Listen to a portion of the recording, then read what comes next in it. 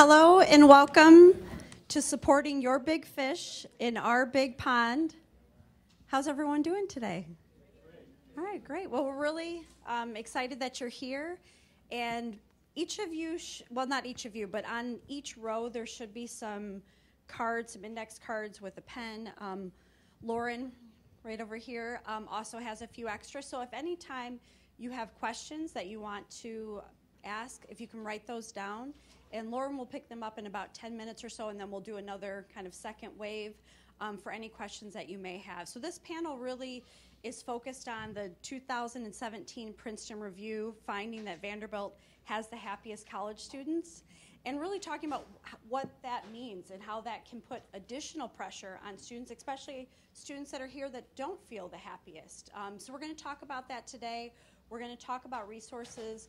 And our goal also is to really help you as parents think about the ways that you can be supportive while also giving your students some autonomy and letting them develop the strategies and skills that they need to be able to navigate disappointments, navigate failures, and really talk about what are some ways that students, we have expert students here that we're really excited about. They're going to talk also about ways that their parents have been helpful and some resources that they've utilized on campus. And really, our whole point of this is to have you be able to ask questions and really get a student's point of view. So I'm going to talk a little bit about my role on campus. My name is Catherine Drodis-Cuthbert, and I'm with the Center for Student Wellbeing. And I also oversee Vanderbilt Recovery Support, which is our collegiate recovery program for students that are in recovery from addiction or in the contemplative stage and just are uncertain about their patterns of use and have some concern about their misuse of alcohol and other drugs.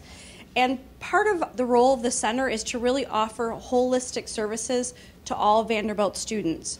So we provide one-on-one coaching for students, really dealing with topics like well-being, financial well-being, working with students on this entire spectrum of alcohol and other drugs. So that means students that may be living a substance-free lifestyle and having them get connected with other students that are like-minded on campus.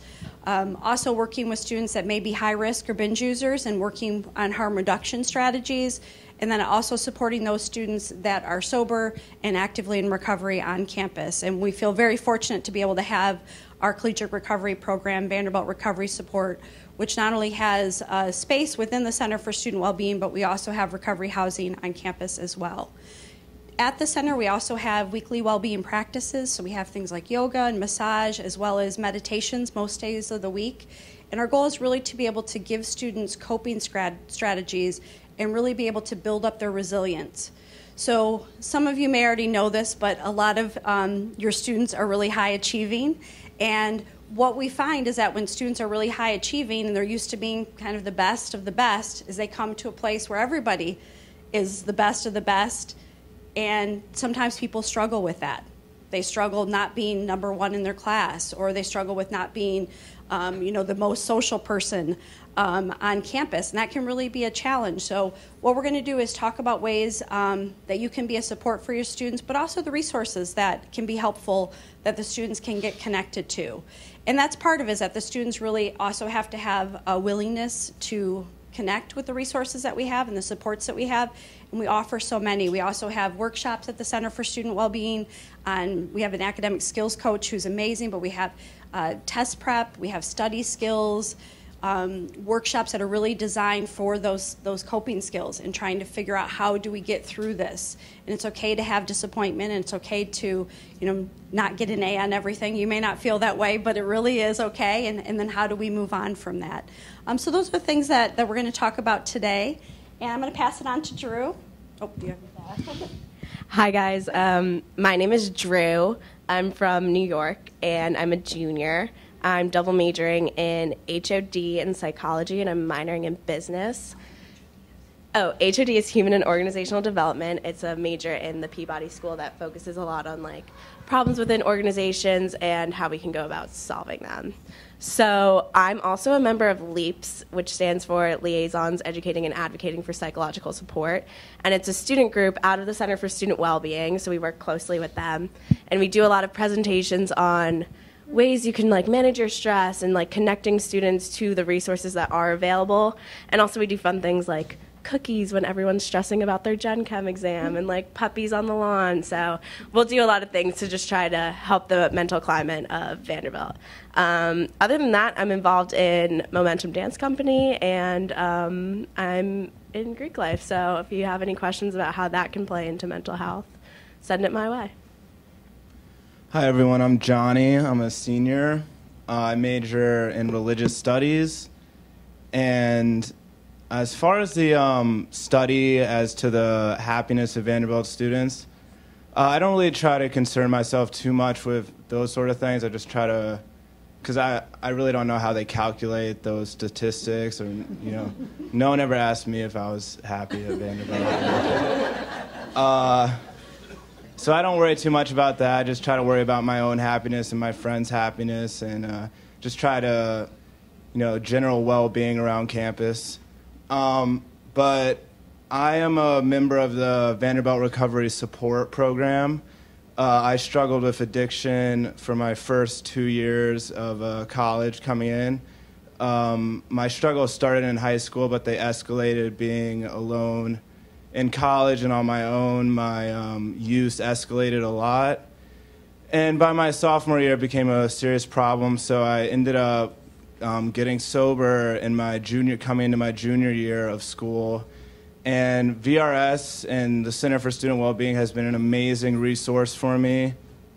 There's a pretty good community of sober students at Vanderbilt, and there's also just a lot of good activities to do when, you know, besides fraternity parties or besides going out on the weekends, such as, you know, hiking or clubs that I'm a member of the Interfaith Club.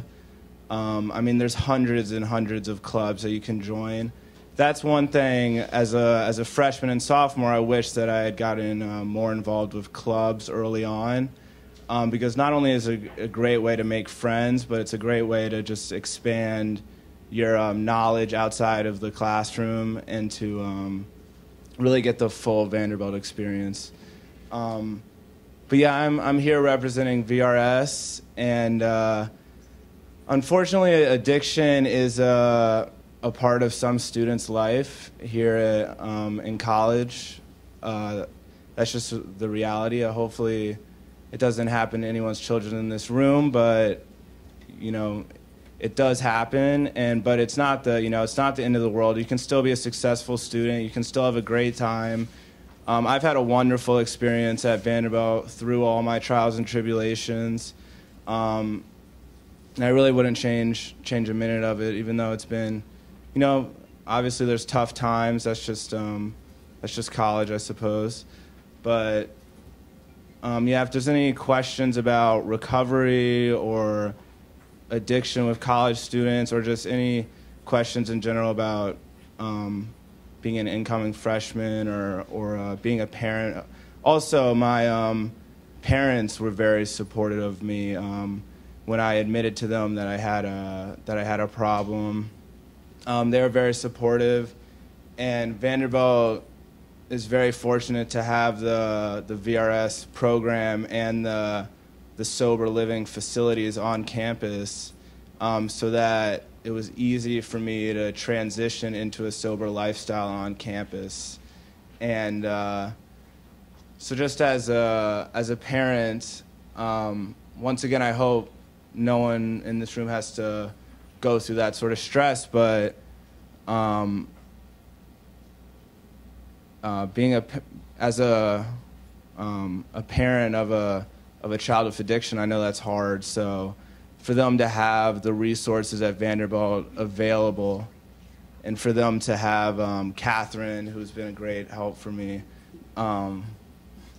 and just to know that there's a support system in place at Vanderbilt, ready and always there for me, was a great relief for my parents. You know, so that's all I have to share for now. Look forward to fielding questions. Thank you. Yeah, totally. Something to take away from that is the fact that there are so many resources, so many ways to support each other here at Vanderbilt. And I think something that is based off of the statistics a lot, you know, happiest students, whatever, is actually a rating of those resources. And like you said, it's not necessarily people from the Princeton Review asking students how happy they are. So it's like Vanderbilt has the capacity to have really, really happy students, but we, the students, also have to go and seek out those resources and utilize those resources. So just so I could like gauge the room, how many people in here are parents of a first-year student? A lot. Okay, cool. So when I was a first-year student, I came in and there's this like interjection of so many things. You have the crossover of living alone, trying to succeed in a high-achieving academic environment, and joining clubs, making friends. You don't know anyone. There's all these things that are happening at once, but it's okay because there's resources here and there's so many things you can do. I found myself struggling in statistics, which was my easiest class in high school. I was so good at math in high school, and then I come to Vanderbilt and I'm like, oh my God, I cannot get a good grade in this class. Like, what is going on? So I actually went to the Center for Student Wellbeing, and I went to one of their like tips for studying type of things, and just learned a bunch of new strategies, and I started like trying those strategies and stuff like that, ways to study. I actually found myself like doing statistics best in like, I would study in like the hallway of like the staircase of my dorm. I was like, no one will bother me. Like, I'm just going to go up and study in there because it was super quiet. And I was like, I actually did way better on just like trying to like find a place and like look at strategies to study. So it's just like one example of like a way when I was a freshman, I was overwhelmed with one class and I like was able to like reach out and utilize those resources, and they actually like really helped me. So if you have any like questions about that, write it down. I've utilized other resources too, but this is a good example. Should we go into some of these questions? Yeah, I'll answer this one. Is sobriety possible in a sorority or a fraternity? I would say yes, it is definitely possible, but I'm not going to lie, it's definitely more difficult. I was involved in my fraternity my junior year, and just being around just the drinking and the use was definitely a strain on my sobriety. But the most important thing that I got, and so I ended up not being a part of the fraternity in this spring, and in this year I'm not in the fraternity either. But the most important part of fraternity and sorority life is the friends that you make out of that. And for me, what I started to realize is that the only reason I would go to the fraternity house or to go hang out with my friends was in order to drink. And that's when I really realized I had a problem, because I wasn't going to actually be with my friends. I was going there for the substance. So once I took the substance out of my life, I had to evaluate a lot of my friendships. But I found that indeed my friendships did stand strong, and I made what I hope will be lifelong friends in the fraternity. So I would recommend fraternity and sorority experience, or at least to give it a try.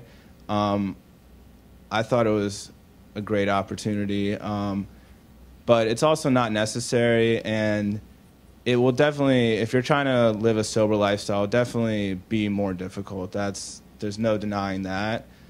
But just another thing I want to bring up is just, a lot of being the happiest students at Vanderbilt, I would say, has a lot to do with friendships in general. And I know most of you have students that are first years, and that's one of the biggest things of the first year, obviously, is making new friends.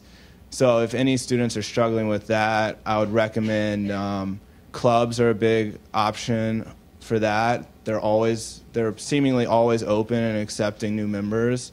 So that's always a great opportunity to make friends. Also, going to the rec center and playing basketball or badminton or something like that is also a good opportunity for socialization. When Rush comes around, Rush is a really stressful time, at least it was for me. So that can be mixed emotions on that front, I would say, but that's also a good opportunity to make friends and stuff. But I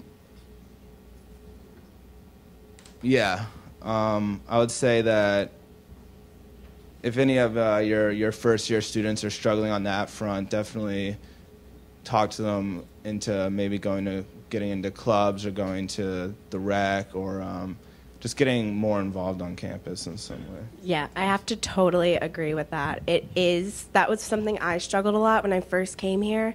It's like you're scrolling on Instagram and you see everyone that you like followed before you came to school and you're like, oh my God, they have their best friend already. Like, we are a week in. Like, how do you know each other so well?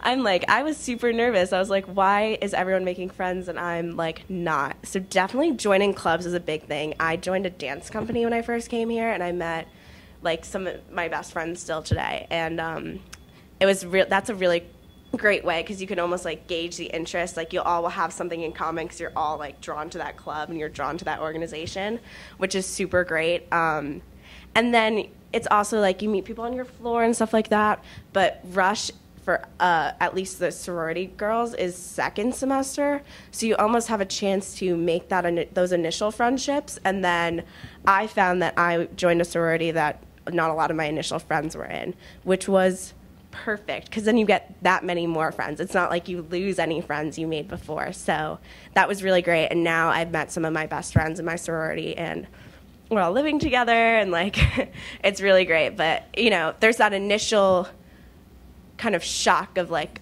I don't know anyone here. Like, who am I going to be with?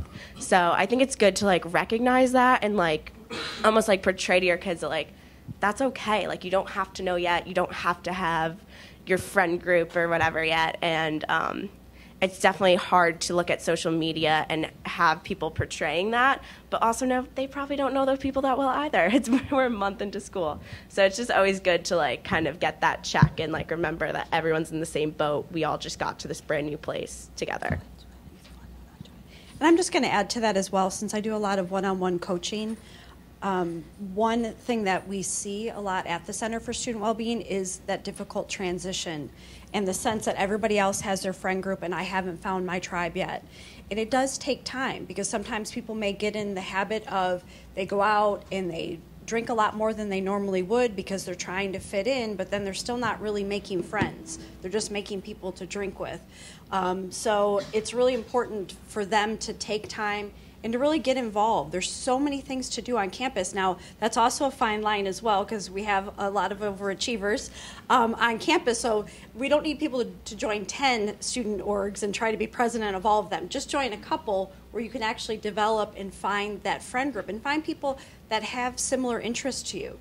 That's really crucial because sometimes we just latch on to somebody because they're right there, but it's important to take time to really try and figure out what is it that's important to me and what is it that I can do to make those friends. And I think being open and trying different things is really one of the best things that you can do. Yeah. What tips can you share for a student to reduce stress? I think that, as I said before, the rec center is a great place to just blow off some steam, either working out in the gym or for me, it's mostly playing basketball. I really enjoy doing that to reduce stress. Socializing, of course, is a good way to reduce stress, I find. Also, I find paradoxically that staying active and busy actually helps reduce my stress, because when you're doing something, you don't really have time to stress. I've noticed that like my stress is the worst when I'm actually idle and there's something I should be doing and I'm not doing it, and that's when the stress kicks in. But when I'm like actually doing something and busy, then I don't really stress as much. So I'm trying to stay as active as I can. I also think utilizing some of the resources at the Center for Student Wellbeing, like taking an hour to meditate. It sounds counterintuitive. 20 minutes.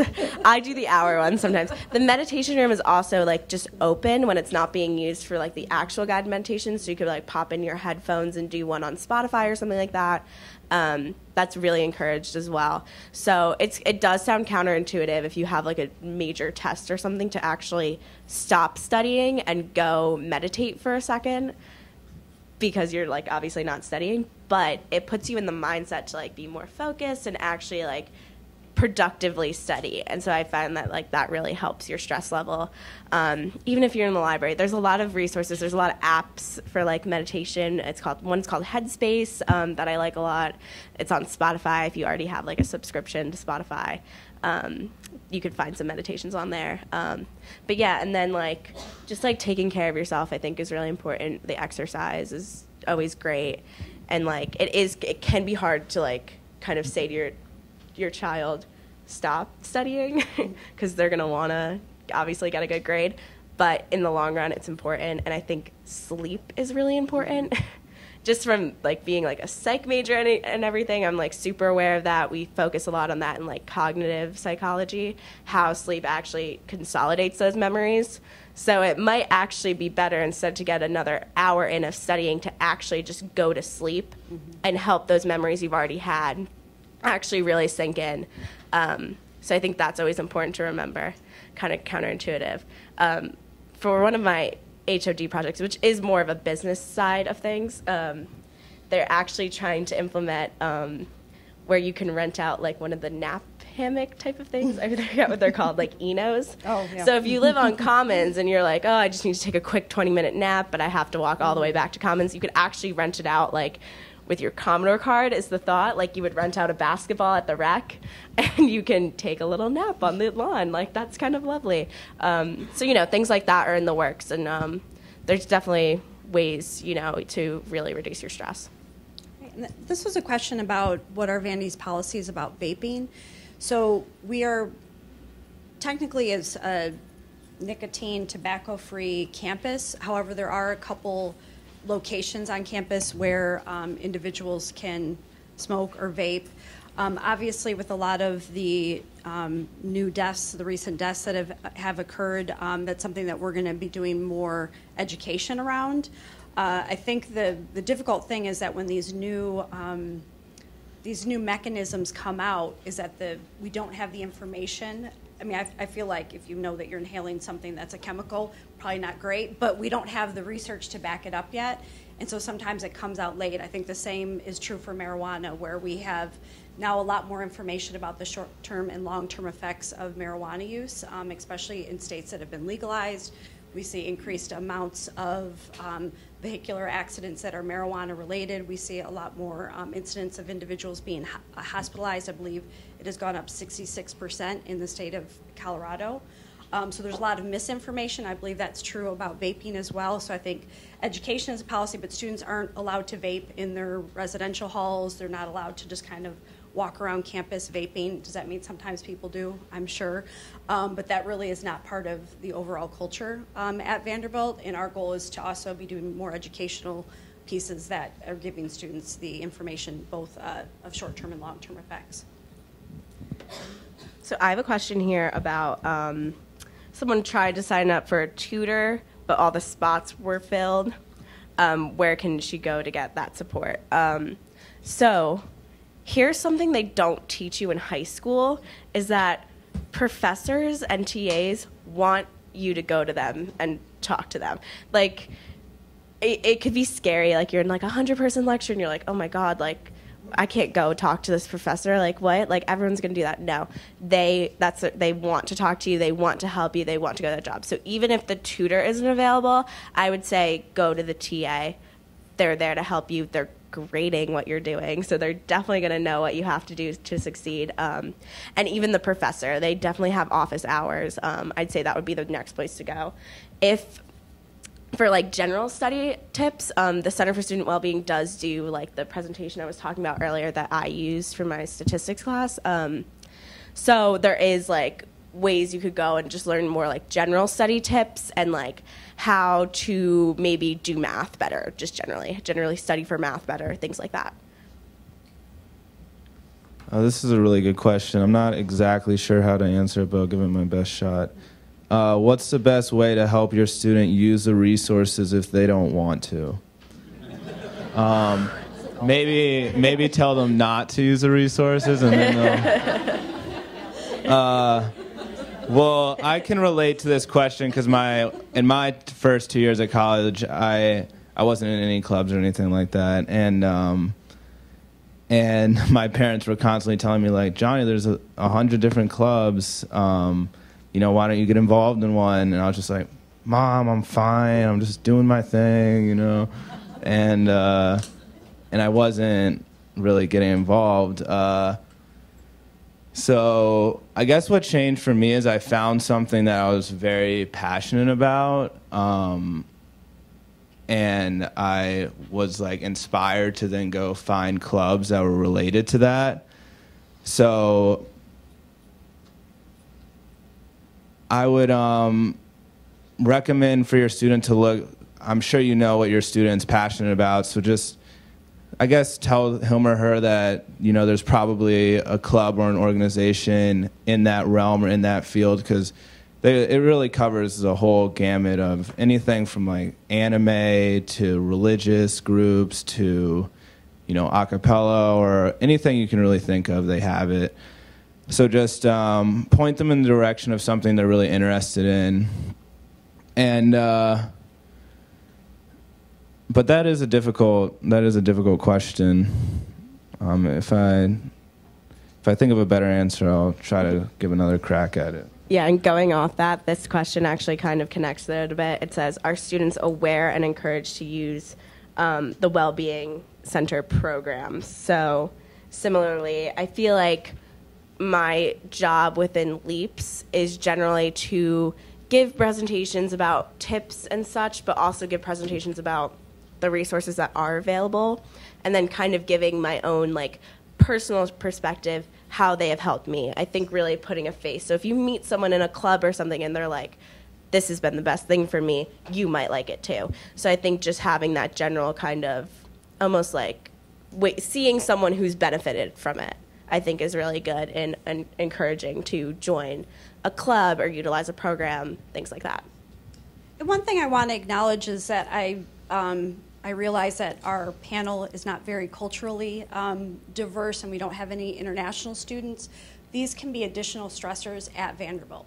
So it's really important. I was a posse mentor for 4 years, and my students came from New York City, so even that's a big culture shock of coming from the city and then adapting to life in Nashville, Tennessee.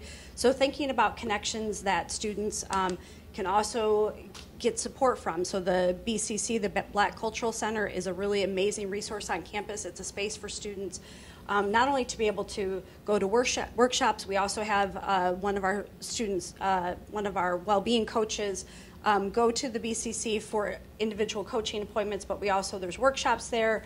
There's a space where students can just hang out.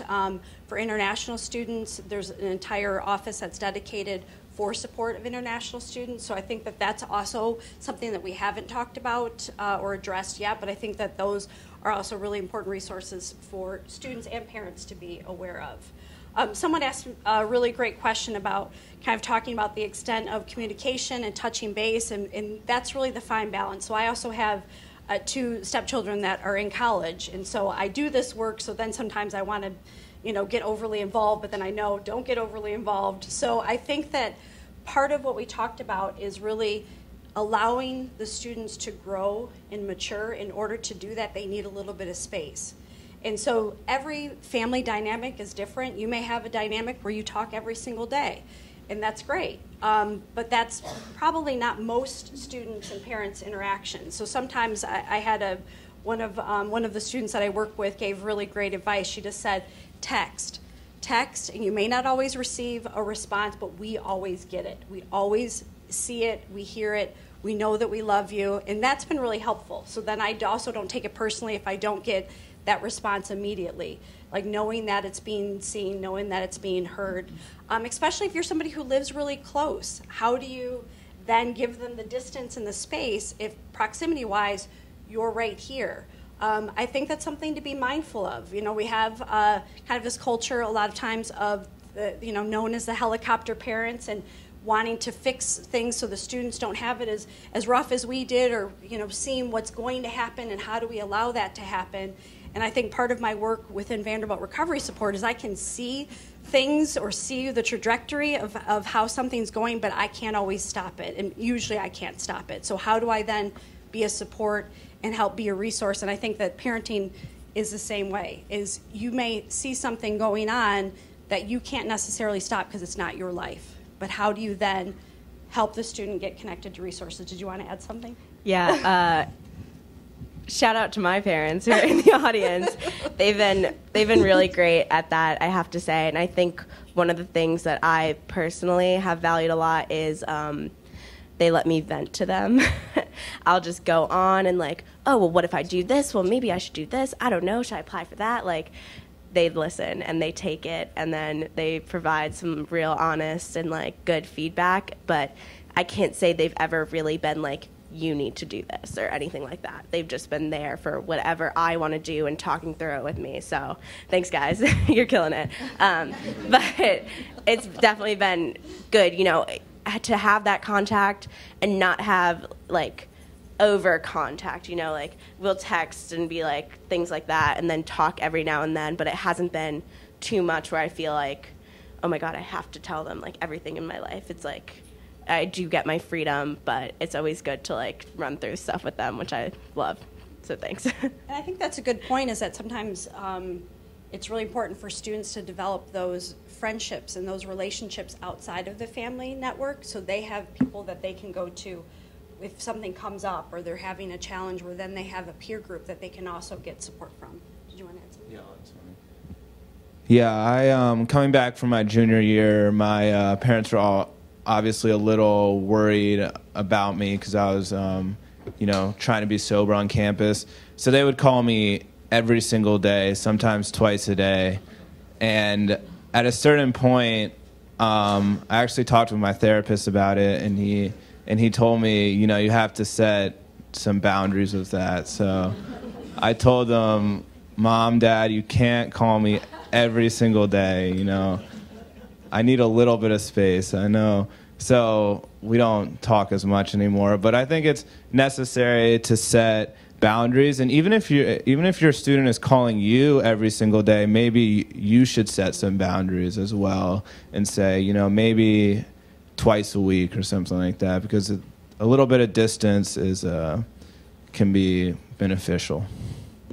I also think it's important to remember that this is not only about academics necessarily, but like it's the first time you're like living on your own. So I would call and be like, how does health insurance work? You know, like things like that can like also trigger like some like phone calls and some like necessary support from like people in the real world, because we're trying to break in. But yeah, so I think that was like really helpful too. So yeah. And then we have a question I think each of us could kind of give some insight into. It says, what are you doing to diminish the stigma of getting help for emotional issues?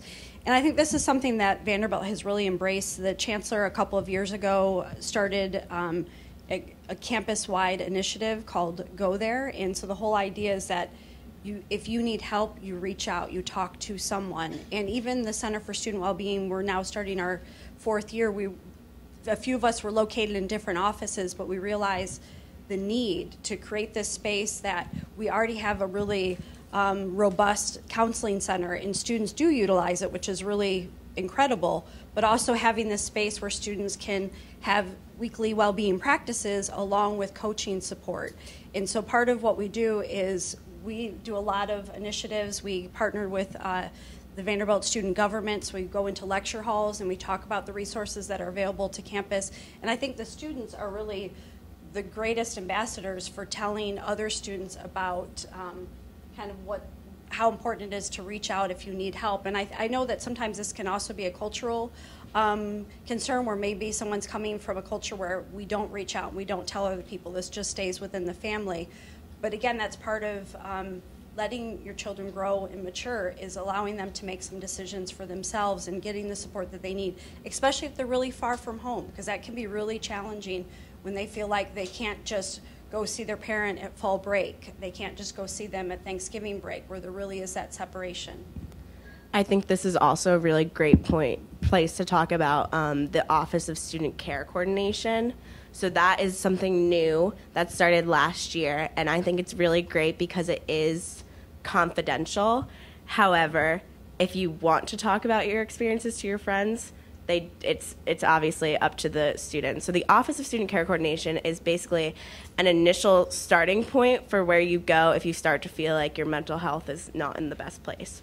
So you go to the office, you'll meet with someone, and they'll kind of gauge like what you might be struggling with, and then they will point you in the direction of the correct resource. So when I went, like just taking my statistics example again, if I went to them and I was like, this is causing me a lot of stress, I don't know what to do, like like talking to them about it, they're like, you should go to this presentation on study tips.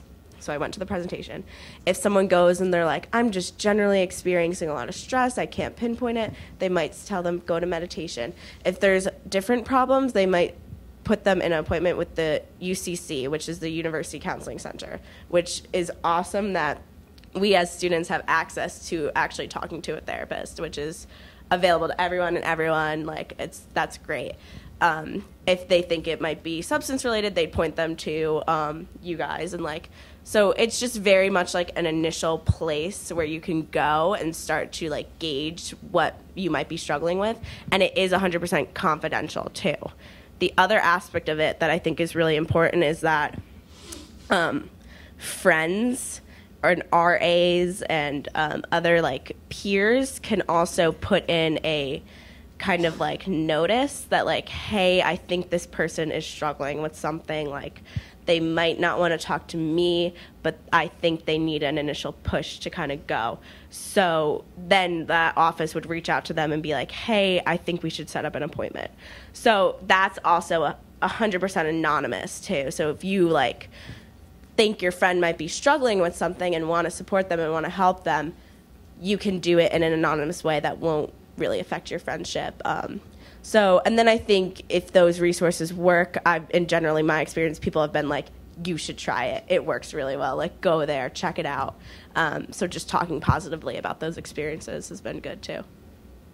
Yeah, I've found that stigma is rapidly disappearing, at least in the circles that I gravitate in. I'd say that stigma doesn't really even exist anymore. It's almost like the hip thing to do nowadays to go get help for your emotional problems. So, which is a good thing. And yeah, the UCC is a great resource. The Center for Student Wellbeing is a great resource. Your friends are a great resource. Sometimes, the library and just getting into a nice book is a great resource as well, So I'd say that it's a very friendly campus when it comes to that sort of stress, because a lot of students are under a lot of stress, and people recognize that, and they understand what people are going through. And I'd say that overall it's a very considerate campus. Yeah, and now we have a question. What do you think you're doing different than other universities for consistently getting the happiest campus rankings? I'd say part of that is what I said before about being a compassionate and considerate group of students. 99% of the students that I've encountered at Vanderbilt have been considerate and compassionate and kind, I'd say that rings true for the professors and for all the administration as well. And another more I guess arbitrary point is I think that the campus is very convenient. It's very well situated. For one, it's in the heart of Nashville, so there's a lot of opportunities for things to do in the city. There's a lot of good restaurants around. It's also not too large a campus, so you can walk from the recreation center to Commons to the dining halls to the fraternity houses all pretty easily, and it makes for a very family-like atmosphere on the campus, I would say.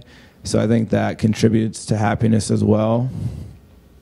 And I think another thing that contributes to happiness is just the academic vigor of the studies, because when you feel like you're really putting an effort and learning a lot, that makes you happy, especially when you're real students like you find at Vanderbilt. And I also think the first year experience, because all of the students are on the Commons together. It really is this shared experience. And while it can be challenging, I would say the first semester can be really challenging for some students because they haven't quite found their group yet.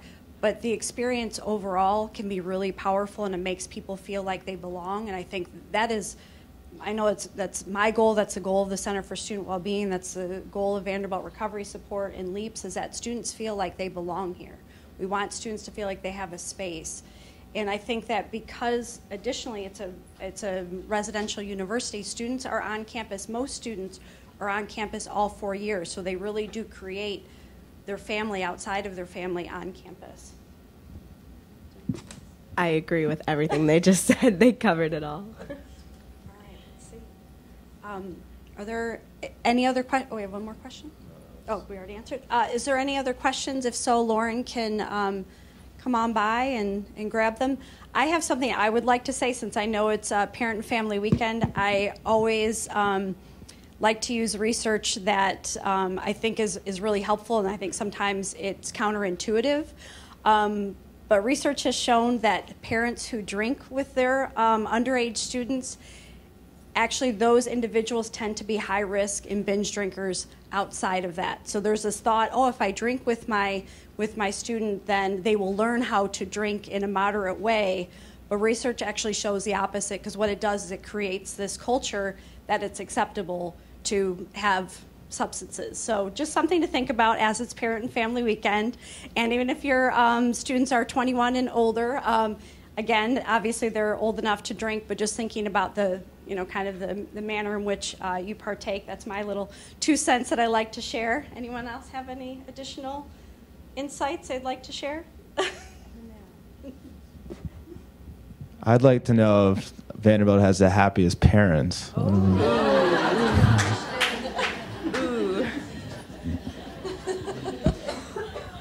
We're gonna send you all a survey. Cool. All right. Well, we will be here for a short time afterwards. So if you have any additional questions that maybe you didn't feel comfortable asking as a large group, please come on up. We really appreciate you taking the time. I know it's a busy day. It's a hot day. So just really enjoy your time with your students this weekend, and welcome to Vanderbilt. Thank you.